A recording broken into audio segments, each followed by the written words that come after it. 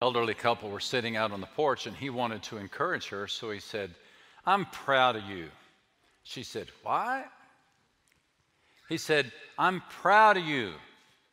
"What?" "I'm proud of you." She replied, "I'm tired of you too."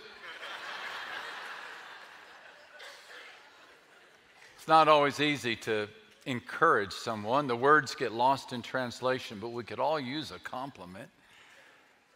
There was a fellow who stepped into a bar, and he was the only one in the bar except for the bartender, and soon the bartender disappeared. And so the fellow was surprised as he sat at the bar, and he heard the voice say, "My, that's a nice haircut." And he looked around, didn't see anyone. "And look, where do you get your shoes shined? Boy, they are spick and span." The fellow looked around, still didn't see anyone. And then the voice said, "It's been a long time since I told you what a good man you are." About that time, the bartender walked in, and the fellow said, "I don't know what's going on, but I keep hearing these nice comments, but I don't see anyone." And the bartender said, "Oh, that's the peanuts. They're complimentary."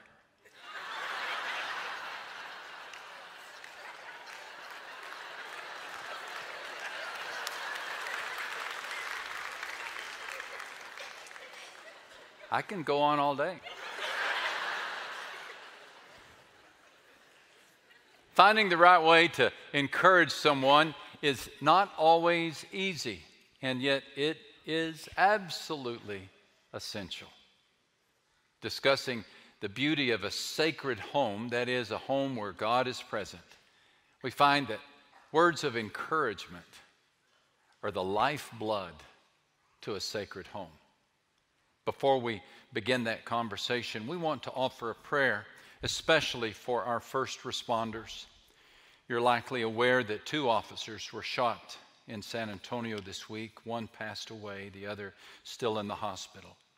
And so, Heavenly Father, we'd like to pray for Miguel Moreno's family, for the grief that they must carry at this hour. Comfort, please, upon his family, wife, children, and extended family. We pray for the healing of Officer Cavazos. And we pray, Father, for all of our first responders who are so willing to place themselves between us and danger. And on this 4th of July weekend, Father, we extend our prayer to include our gratitude to live in this country. Thank you for all who sacrificed to grant us this freedom. We pray in the name of Christ. And all the church said.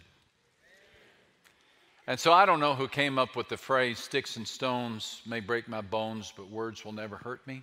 But that person was never called fatso or stupid or ugly or lazy.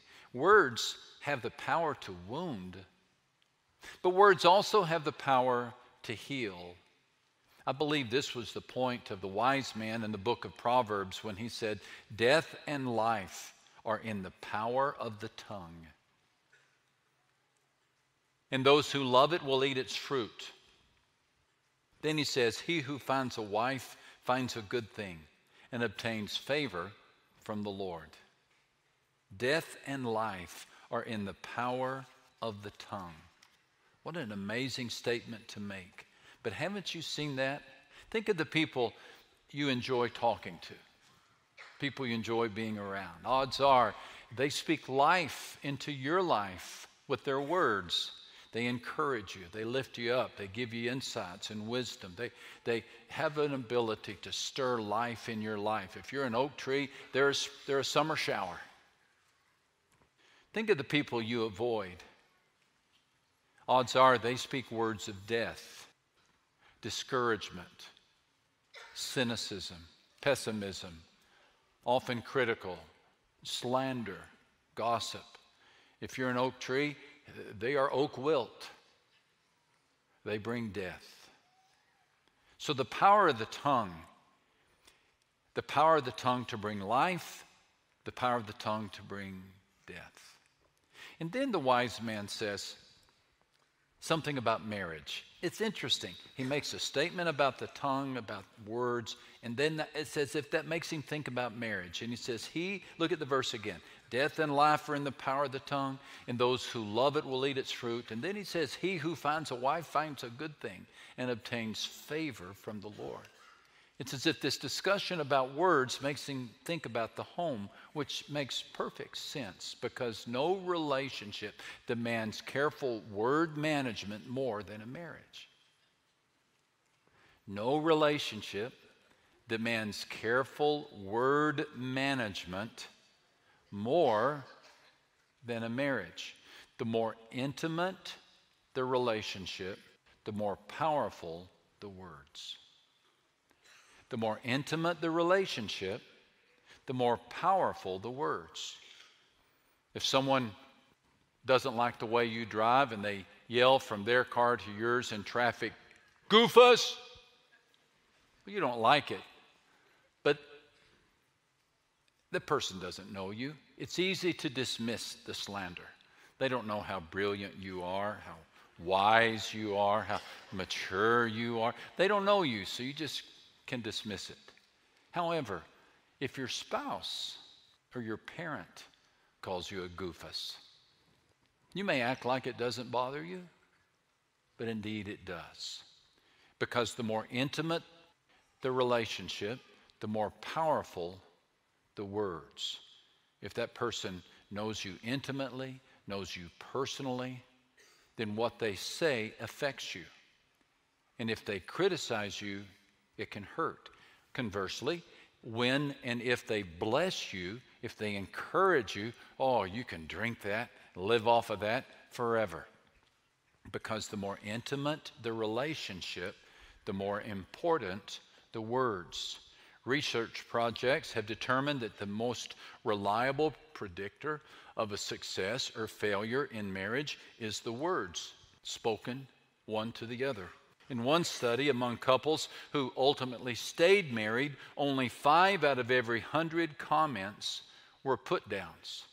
In marriages that would later split up, 10 out of every comments were insults. In other words, twice as many. Words and cruel comments are like weeds that sprout into the weeds of divorce.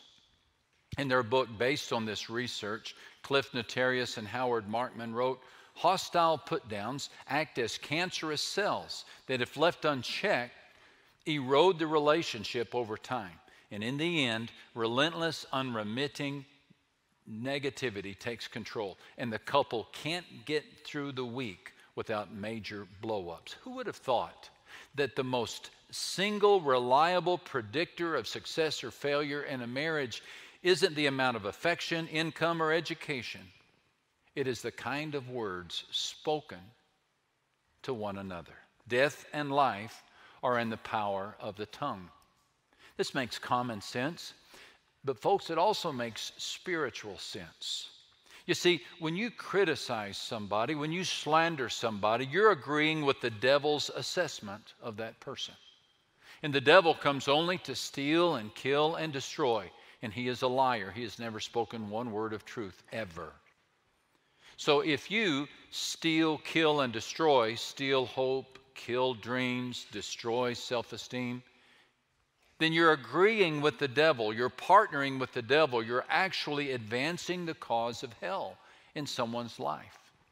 On the other hand, when you seek to bring the best out of someone, you are partnering with God. And your words become a tool of the Holy Spirit in which that person can find joy or peace or find their destiny. So don't partner with the devil and begin agreeing with God.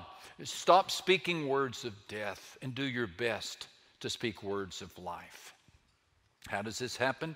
Well, there's one answer that surfaces to the top quickly, and that is speak words of encouragement. Speak words of encouragement. A little boy said to his father, "Hey, Dad, let's play darts. I'll throw them and you say wonderful." Every person needs to hear a wonderful now and then. Here's why. There's a discouragement conspiracy afoot. Companies spend billions of dollars to convince you that you are deficient and inadequate. Until they can convince you that you're deficient and inadequate, you won't buy their product. Consequently, they have to convince you that your face is wrinkled, so you'll buy face cream. They have to tell you that you're out of date, so you'll buy new clothes. They have to convince you that your hair is dingy, so you'll buy hair color. Marketing companies deploy the brightest minds and employ the deepest pockets to convince our generation that we are chubby, smelly, ugly, and out of date. So we're under attack all the time. Every advertisement, every billboard, every announcement is intended to tell you that you are falling short, deficient, or inadequate. We can relate to the two cows who were grazing in a pasture when a milk truck drove by, and on the side of the truck were the words pasteurized, homogenized, standardized, and vitamin A added. One cow looked at the other and said, "Kind of makes you feel inadequate, doesn't it?" Inadequacy indwells a billion hearts. Who's going to tell them the truth? Who's going to tell your husband the truth? Who's going to tell your wife the truth? Who's going to speak truth into your kids? Who's going to tell them that they are bought by God and loved by God and chosen by God? Who's going to tell them that they are overseen by a loving Father who takes every challenge and turns it into something good? Who's going to tell them that the sum total of their worth is not found in a bank account or a waist size? Who's going to tell them that they have a destiny that is literally out of this world? Who's going to tell them the truth? Who's going to encourage them? Don't you love the word encourage? As if you're placing courage in someone. That's what courage does. The Bible says, let us consider how we may spur one another on toward love and good deeds. In San Antonio, we know what a spur is. A spur activates action. Let us consider. This is a great Greek word that means to perceive clearly, understand fully, and consider closely. The idea is someone who's thinking, I'm going to find a way to encourage them. It's not just some spontaneous offhand comment, but it's premeditated, it's planned out. How can I encourage that person? Everyone needs a cheerleader. And so the Bible says, look for the best in each other and always do your best to bring it out. Try this. Sit down with your teenager and say, can I have 5 minutes to tell you what a wonderful person you are? And then just let it go. Open the floodgates. Cover them with compliments. Embarrass him. Drench her. And just when he or she says, I can't take it anymore, tell them to sit down. You got more to give. Cover them up in encouragement. Mark Twain was speaking for us all when he said, I can live for 2 months on one compliment. Find something you like about your spouse and make a big deal out of it. Get so focused on that one character trait that you love that you quit thinking about the few that you don't. And you tell them how great that is. Wives, watch the nitpicking and the nagging. Husbands, be careful to compliment your wife when you don't have any ulterior motive.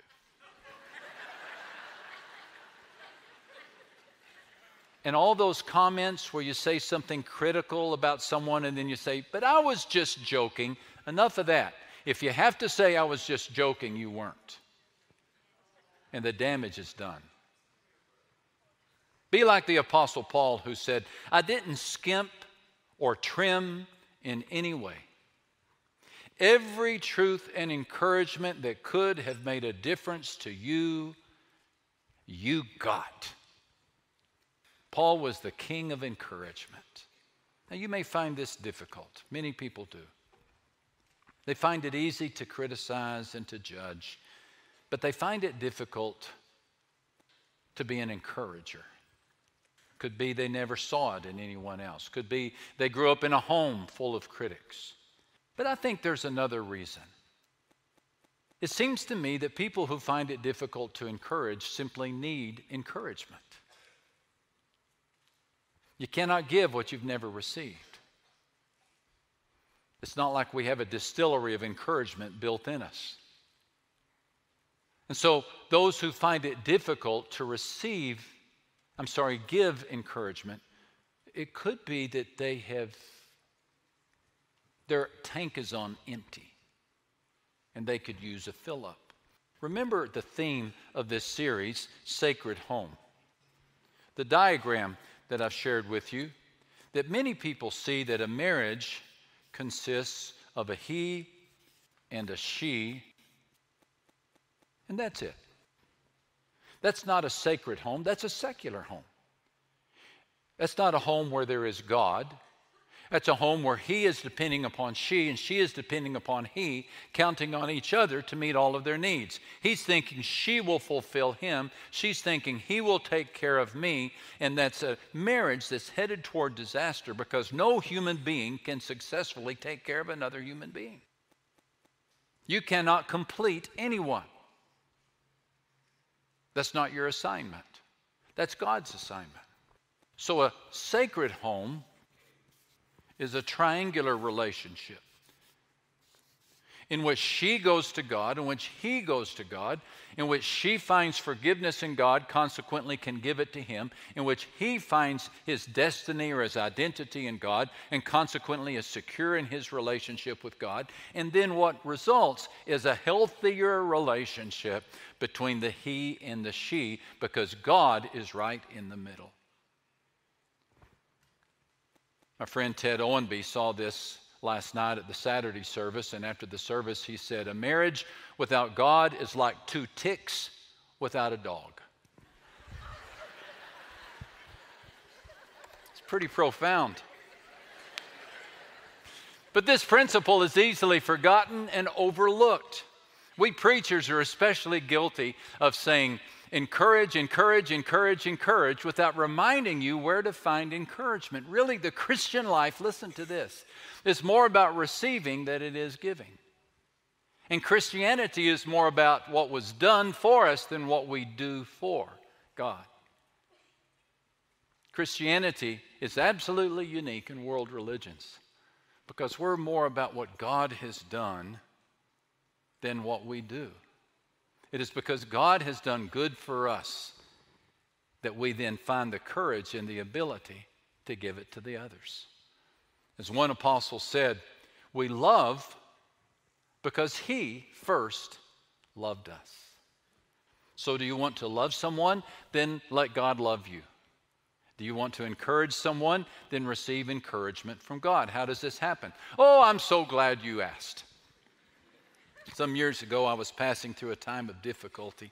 I was discouraged. I really don't remember why, but I had an idea. I set out to find all the verses I could that described God's encouragement to me, and I compiled them in a letter. I recast them so they were in a letter. If God were to write you a letter of encouragement, it might read like this. It's in your weekend handout. You'll see it's a letter where typically we place the outline. You might want to keep it handy when you need encouragement. It reads like this. Dear child of mine, I am the one who comforts you. I bought you and complete you. I delight in you and claim you as my own, rejoicing over you as a bridegroom rejoices over his bride. I will never fail you or forsake you. You are worried and troubled about many things. Trust me with all your heart. I know how to rescue godly people from their trials. Let me strengthen you with my glorious power. I did not spare my son, but gave him up for you. Won't I give you everything else? When you go through deep waters and great trouble, I'll be with you. When you go through rivers of difficulty, you'll not drown. When you walk through the fire of oppression, you'll not be burned up, and the flames will not consume you. So don't worry. I never tire, I never sleep. I stand beside you. The angel of the Lord encamps around you. I hide you in the shelter of my presence. I will go ahead of you, directing your steps and delighting in every detail of your life. If you stumble, you'll not fall, for I hold you by the hand. I will guide you along the best pathway for your life. I'll make you fruitful in the land of suffering. trading beauty for ashes, joy for mourning, praise for despair. I'll live with the low-spirited and spirit-crushed. I put new spirit in you and get you on your feet again. Weeping may go on all night, but joy comes with the morning. And if I am for you, who can ever be against you? You sometimes say, the Lord has deserted me, the Lord has forgotten me. But can a mother forget her nursing child? Can she feel no love for a child she has born? Even if that were possible, I would not forget you. I paid for you with the precious lifeblood of Christ, my sinless, spotless Lamb. No one will snatch you away from me. See, I have written your name on my hand. I call you my friend, while the very hairs on your head are all numbered. So don't be afraid. You're valuable to me. Give me your burdens, and I'll take care of you. So here's how it works. Let's say you're driving home at the end of a very difficult day. The boss was grumpy, the clients were cranky, and the computer system went down, and you're discouraged. The old you would have thought, I can't wait to get home so that he or she can encourage me. The new you is more mature and realizes, well, it could be that he or she had a bad day too. So rather than count on him or her to encourage me, I'm going to turn to God. And I'm going to ask God to be my source of encouragement. So you still keep your eyes on the road, even though you pray. You don't close your eyes, church. But boy, you do pray. Lord, help me. It's a rough day. Rough day. But I receive your words of encouragement. I receive your blessing. I receive your promise that you love me. I receive your promise that I'll never outsin your grace. I receive the confidence that you're still on the throne and you're overseeing the affairs of mankind. I receive the promise that I have a destiny and I belong to you and I've been bought by you. And you just allow the words of God to come over you and to drench you. And little by little, you'll feel those shoulders begin to lift, and you'll feel your head begin to lift, and hope will begin to enter your heart. Now, your problems may not disappear instantly. Then again, they could. But even if they don't, you find yourself encouraged. And by the time you reach your residence, you're not counting on another person to encourage you. And if they do, that's gravy. But if they don't, that's okay. Because you've learned to strengthen yourself in the Lord. In the Old Testament, there's a story about the time that David's men suffered a severe loss in the battle of Ziklag, of all places. David was discouraged, and the scripture reads like this. Now David was greatly distressed because the people spoke of stoning him, because the soul of all the people was grieved, every man for his son and his daughters. But David strengthened himself in the Lord his God. His men were wanting to stone him, and he was distressed. But what did David do? He strengthened himself in the Lord his God. Can you do that? There are times when people will come with words of encouragement and strengthen you. But it's essential that we know how to strengthen ourselves, that we learn how to receive encouragement for those times in which no person comes to bring encouragement to us. A seminary professor and his wife were on vacation in Gatlinburg, Tennessee, enjoying breakfast one morning when a distinguished gentleman walked into the restaurant. Everybody seemed to recognize him. He walked around from table to table, saying hello to people, welcoming people, almost like he was an ambassador for the town. He came over to the table where the seminary professor and his wife were sitting. And when he found out that they were from out of town, the gentleman gave him a welcome. When he found out the professor was a teacher of the Bible, the man said, "Can I tell you a story?" And without even waiting for a response, he pulled out a chair and he sat down. He pointed through the window and he said, "See that mountain over there?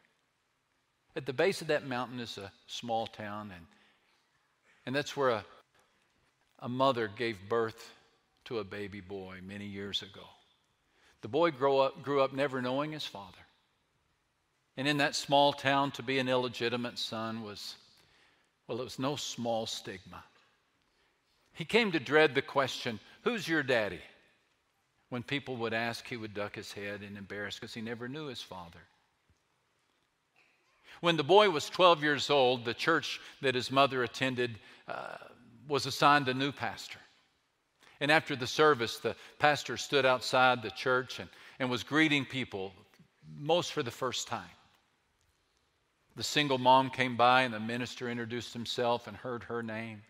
And then he looked down at her 12-year-old son and he asked the question the boy was hoping he wouldn't ask. Well, who's your daddy?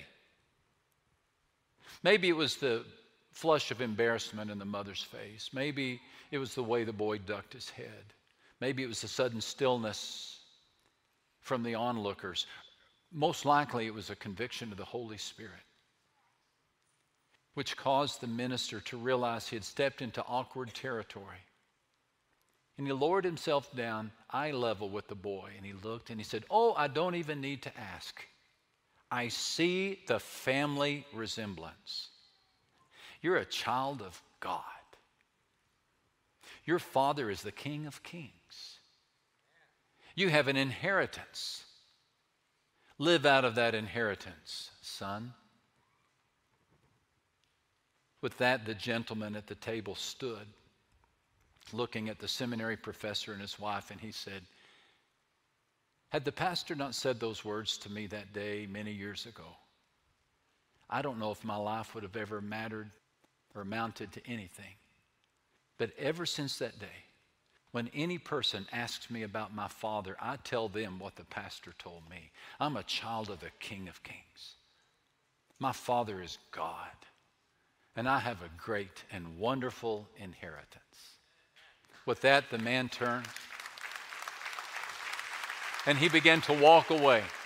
Well, you can imagine the seminary professor and his wife looked at each other and then said, "Who was that man?" And they stopped the waitress. Do you know that gentleman who came over to our table?" And she said, "Oh, everybody does. That's the former governor of Tennessee, Ben Hooper." Life and death are in the power of the tongue. You can change someone's life by speaking life into their life. May your home be a home where words of encouragement are both received and then shared. And as a result, life happens. Amen.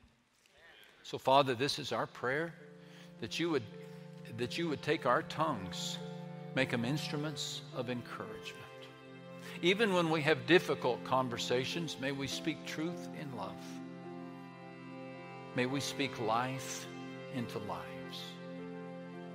And Father, for those words that have been spoken to us in our lives that have wounded us, we ask for healing. And we pray that your word, your encouragement, would be louder than any discouragement that we hear. Through Christ we pray.